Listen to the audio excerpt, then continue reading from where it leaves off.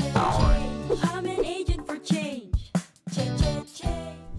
Hello, my name is Alex Alexander, and I am an environmental educator and an agent for change. I usually like to work in nature and tell people about the beautiful world that we live in. Places like our amazing jungles filled with so many animals. Borneo is home to hundreds of endemic flora and fauna, which means that these plants, birds, and animals can only be found here. We're certainly very lucky indeed. One of the things that I like to do when I visit these places is to breathe in the fresh air and be thankful for the place we call home. But sometimes that fresh air doesn't seem so fresh, even in the jungle, which is what I'm going to talk to you today about. We all deserve to breathe in clean air. If we don't, the effect on our health is enormous. Air pollution is quite simply a silent killer that can affect everyone's health, but especially children's health. For more information about the effects of air pollution and what causes it, please take a look at the video Trish and Trash meet Dr. Justin Sentian in Antarctica. Dr. Justin is an atmospheric scientist from UMS, University Malaysia Sabah, and he told Trish and Trash about the ways we can help with reducing air pollution. He also told them that one of the ways that we can empower ourselves is to become citizen scientists and to measure the air quality around us.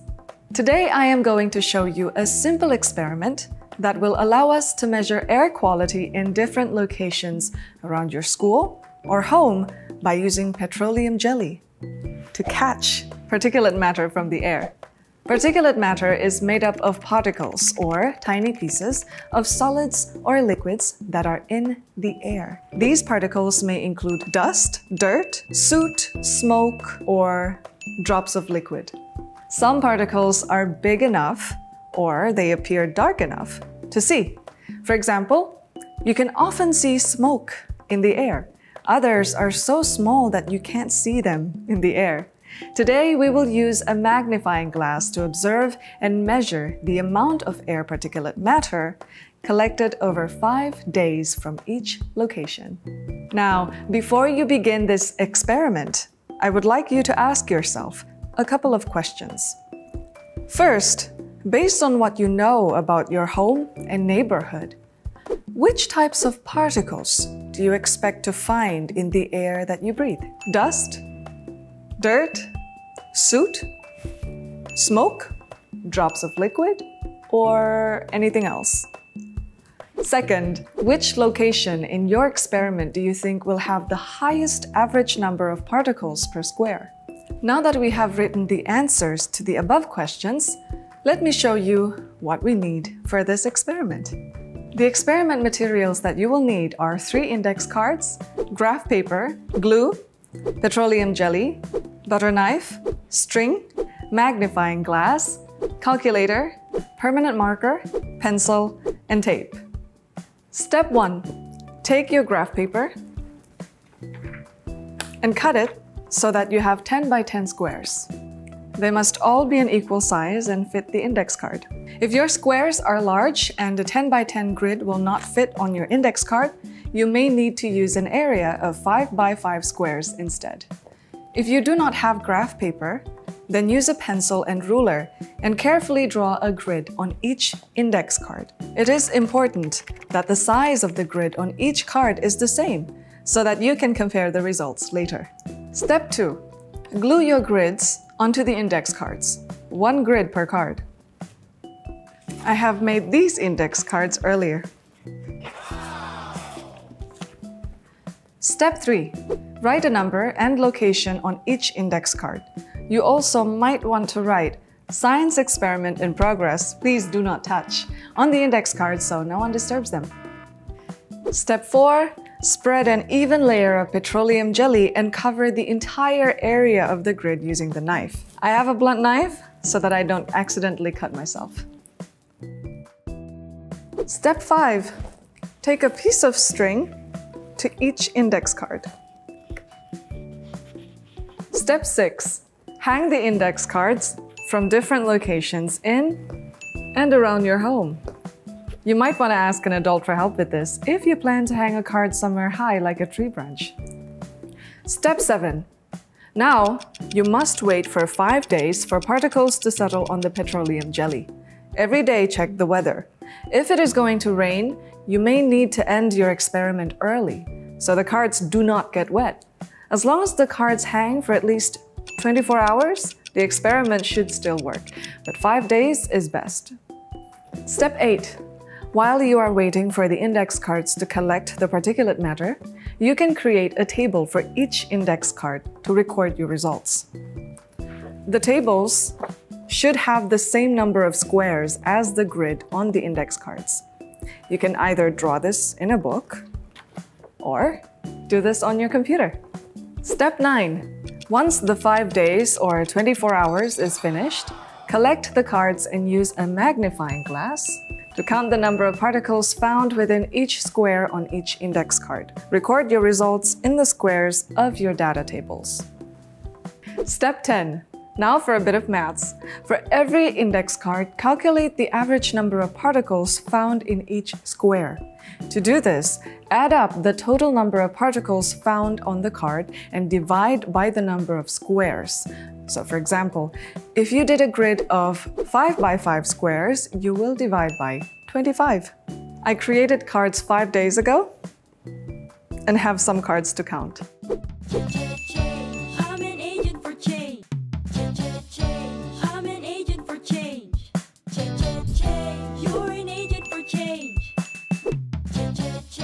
I'm an agent for change. You're an agent for change.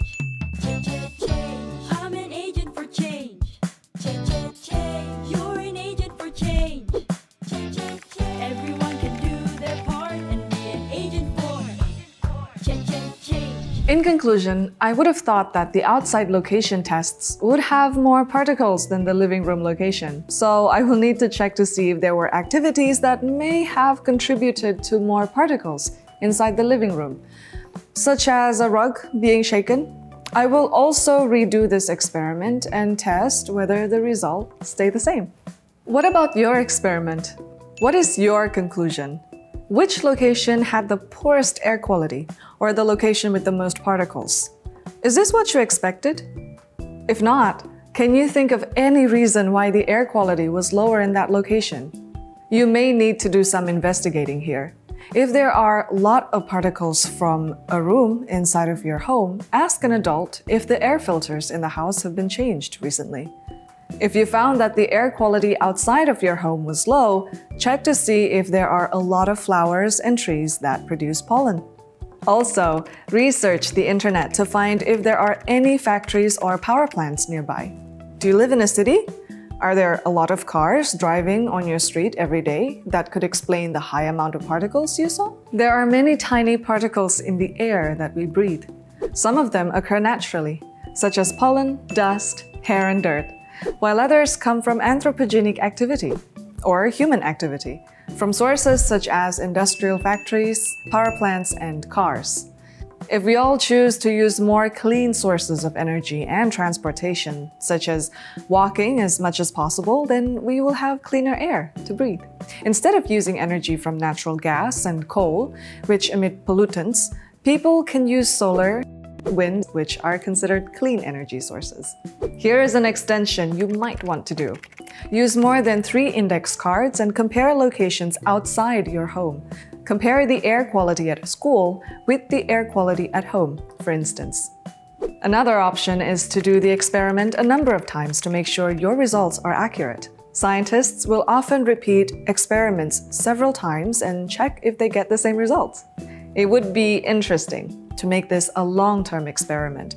So repeat at different times of the year and see what happens to the air quality around you. What happens when the air is very hazy, for instance? So, now that we know more about how to measure air quality using this experiment, we can become more aware of the air pollution that surrounds us. However, there are some particulate matter, or PM, that we cannot see with our small magnifying glasses. To measure this PM, we will need to use a clever air quality monitoring machine and learn how to read the air quality levels. To find out more about how to do this, take a look at the video featuring the Kinabalu coders. They will teach us not only how to read air quality, but also how to build an air quality monitoring machine. Thank you, fellow citizen scientists. I hope you have enjoyed our science experiment today about air quality monitoring. See you next time!